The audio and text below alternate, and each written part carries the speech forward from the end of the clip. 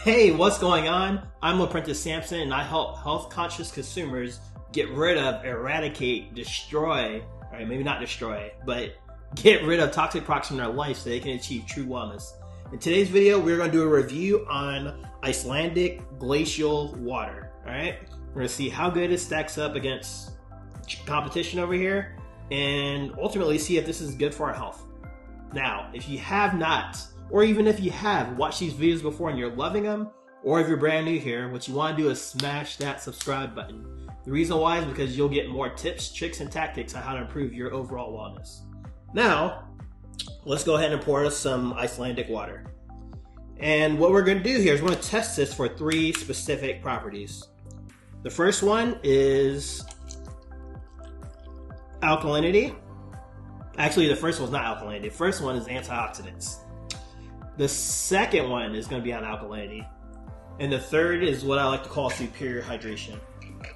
And we want to see not really if the water tastes good. We want to see if it's good for our health, okay? And that plays a vital role because our body is 75% water. Now, without further ado, let's go ahead and jump in that first one, which is antioxidants. Antioxidants are important because of the free radicals that are all around in the air. You're like, what? Free radicals? They're free and they're out there trying to capture the electrons that are in your healthy cells, okay? So they come in and they are in the air that we breathe, they're in electronics, they're in a lot of sick foods and tobaccos and things that we consume, and they come in and they're taking the electrons from our healthy cells. When that happens, the cells have a tough time breathing and excreting waste and taking in nutrients. They become oxidized. And on top of that, they become inflamed. They get like a little large, they get nasty, okay? And it'll start to duplicate amongst all the other cells around it, and it'll start to create this big, huge problem. And now health concerns and your sickness and disease all thrives from those 2 things, oxidation and inflammation. Everything related to sickness involved with man is in that contagious 2-part series of oxidation and inflammation. All right, so we need the antioxidants because they are going to actually come in, take care of those cells by giving them the extra electrons that they need so they can reduce that oxidation, bring down that inflammation, and essentially be the fountain of youth. All right? So, with that being said, how do we test that? How do we check for that in our waters? We're going to use what I call an ORP meter, which stands for oxidative reduction potential, or the potential to reduce oxidation. You see, things that are oxidizing, they're positively charged. Okay, and antioxidants are negatively charged. So if we see a positive number in here when we put this wand in the water, that means it is oxidizing us. That means it is creating dis-ease in the body, and it's ultimately creating that oxidation and inflammation that we just don't want. However, if we see a negative number, that means it's an antioxidant, anti-inflammatory, and it's anti-aging. It's going to keep you looking young and youthful. So let's see what we get here with the Icelandic water. I don't know if that's how they talk in Iceland, I doubt it, but alright, so it's oxidizing, it's going up. It's at 170. Probably by the time you take a glance at it, yeah, it's still going up. 170, so this is oxidizing us. This is making us worse. And yeah, that's all I gotta say about that one. So let's go ahead and take a look at the other water that we have here, which I'm gonna call electric water. All right, and the reason why is because we just took water that was good and we just shocked it. We just put electricity through it, and this one is showing a negative. It's showing a negative 745, and it's rising. I mean, it's going down actually. And the reason why is because once again, we shocked it. And so when we shocked this water, we broke off little pieces of hydrogen from the H2O that's in the water. And that hydrogen is the strongest antioxidant known to man. So that's why this water is an extremely strong antioxidant. I can't even get the words out. And that's going to help you with that oxidation, that inflammation, which is really any type of virus you're going through. Ultimately though, that Icelandic glacial water is actually doing us more harm than good. So with the first test out of the way, we see that Icelandic glacial water is oxidizing us. Let's go ahead and take a look at the second thing, which is on alkalinity. Alright, on for that second test, which is on alkalinity. And the reason why this is important is, for one, the bottled water industry blew this thing up, right? They said, yo, alkaline water. We're going to put alkaline on everything. And the reason is because of Dr. Warburg. He discovered that cancer and sickness cannot survive in an alkaline environment. So, bottled water companies started putting alkaline and pH and all these things on the bottled waters as a way to sell to us. And so this has become an $18 billion industry, and it's rising. And that's how we kind of know about pH as far as water goes, right? This is what has us all searching around for alkaline water, right? But you don't need to worry about that. It's actually a byproduct of what's in the water.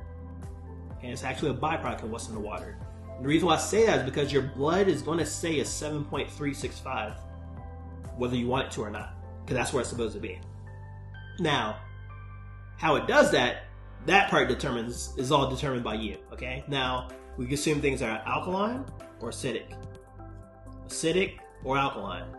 Now, we're consuming things over here that are acidic. I'm talking about your tobaccos, your cigarettes, your alcohol, your junk food, like those kinds of things. Remember, our blood's going to stay there. It's just going to have to grab the nutrients and electrolytes and minerals from us. Okay? So in order to battle back that acidity and actually keep our blood good, it's going to end up taking it from our skin. So that's how we get eczema. That's how our skin breaks out, start peeling, cracking, and even bleeding. It's going to start taking it from our bones, our joints, and our ligaments. So it's going to make it tough for us to get up in the day. We aren't going to be able to run around with the kids as much. We aren't going to be able to throw the football around because it's going to end up hurting our shoulders and our joints. And this is how osteoporosis happens. If we continue to consume those acidic things, it's going to start taking it from our brain. This is how our brain gets all foggy. This is how Alzheimer's happens. So we want to consume things that are more alkaline because it makes it easier for us to battle back with that constant battle of the oxidation that's coming in and the acidity that we do consume. All right. So how are we going to check that out? We're going to test it using these pH drops. Now, if we see a red or orange or yellow, that means this is acidic and it's actually eating the minerals and electrolytes that's in our body. However, if we see blue, purple, or dark purple, that means it is alkaline and it's going to actually keep our body in balance and allows us to actually consume some of those not so great foods. All right. So let's see what we get here.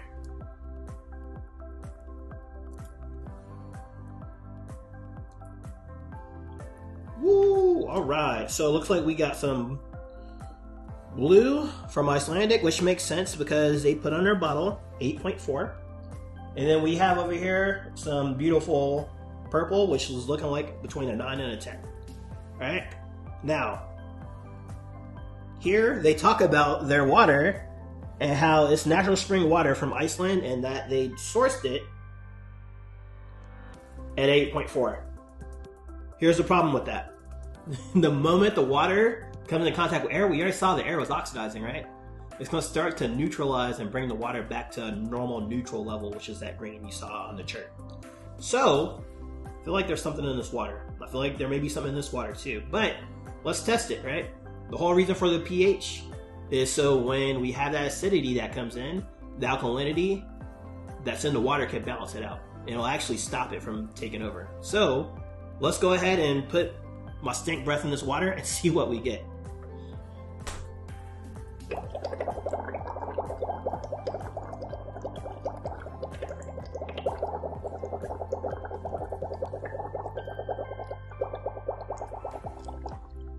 Aha!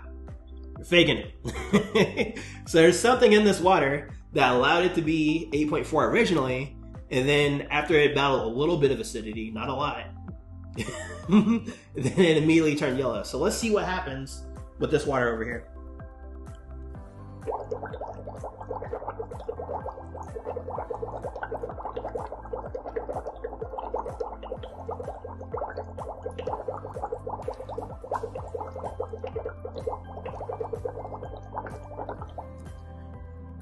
It doesn't change. Why? Because we're not adding anything to the water. We aren't adding anything to make it appear alkaline. It's naturally alkaline from the hydrogen that's in there that we talked about earlier. When we shocked it, it naturally has hydrogen in there. So because of that, it's going to stay looking this color. Okay? So on the second test of alkalinity, this played 8.4, right? Until we actually gave it a test. And then we discovered that it's not really as alkaline as we thought. It's not going to be able to actually battle back the acidity that's in our body. It's actually going to create more of it. Let's go ahead and check out that third and final test on superior hydration. Alrighty, on to that third and final test, which I like to call superior hydration. Now, I just want you to close your eyes for a moment and just imagine a chain link fence. Alright? Now let's say we grab a beach ball, completely full, and we hurl it at that chain link fence. What's going to happen? It's going to come back to us, right? Now, let's say we took a marble, like a small little marble, and threw it at that same chain link fence. It's going to go right through it, right? That's exactly how our water should be. Our water should be so small that can actually pass through our cells to actually push out the waste, allow us to bring in the nutrients so our cells can start thriving, okay?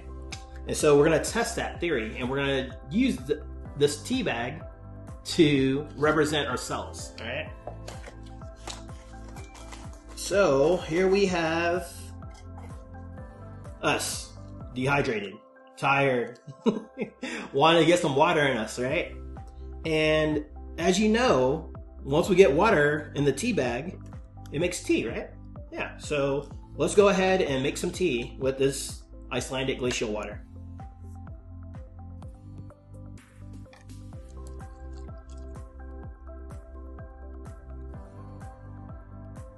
Alright, and it's not making tea. Like, it's this, the water should be hydrating the bag, right? I mean, it's around the bag, right? So just like when we drink water, we drink a lot of water and it just sits right here. It doesn't actually go in. Like, why isn't it like going through our cells and like going through those walls of our stomach so we can start getting hydrated, right? So with this tea, the reason why is because the water is too big. And so when we make tea, for those of you who still drink it like the old-fashioned way, you boil the water, right? And when you boil the water, it makes the water molecule so small that it can pass through the tea bag and make tea. That's why we boil the water. That's the only reason why. I mean, unless you want it hot. But let's go ahead and try it with this water, see what we get.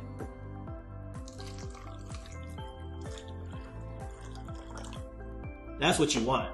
When it comes to hydration, this is what you want. You want to drink your water and actually not feel thirsty anymore.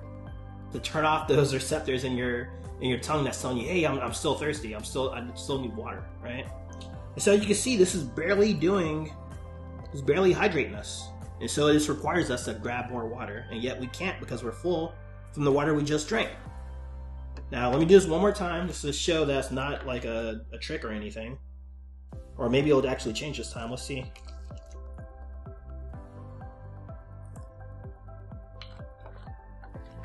Nope. So this Icelandic water is it's not hydrating us the way we want it. So we paid all this money, had it come all this way, and it's not hydrating us. So you know what? Let's just do a little bit of water. Let's just do a little bit. Now let's just say that we're cooking, right? And you want to use ingredients, right? You want to put in the salt, the pepper, the paprika, all those other things, right? You want to just use a little bit, because if you do use just a little bit, then it's going to be just as powerful if you use the full amount. Just think about if you were taking any supplements or medications. You want this to actually get into your bloodstream. How much of it is actually getting absorbed into your body versus getting excreted down the drain when you go to the bathroom? Just think about that. Alright, so we finished our test on Icelandic Glacial Water, and we tested it for 3 things, right? The first one was on antioxidants, and we saw that the water is oxidizing all the way from Iceland. It's oxidizing us. And on top of that, we looked at the second thing, which is alkalinity. And while it says 8.4, and while we saw 8.4, when we actually tested it, it wasn't doing 8.4. It was doing 4.4 or maybe 5, something like that, all right? Last but not least, we tested it for superior hydration. We saw that it really doesn't hydrate us. And in fact, it takes more water to do the same job as a cup of this electric water. So let's think about this. If we change our water, we can change our world. Our body is 75% water. You deserve the best for your health. So if you are serious, reach out to me. I am available on my website, LaPrentissDemond.com, and I am also available on Facebook. just look down in the description below and you can find a link where you can connect with me to see videos that are too hot for YouTube and to connect with me personally. Alright? Hopefully you enjoyed this video, and I will see you in the next one. Take care.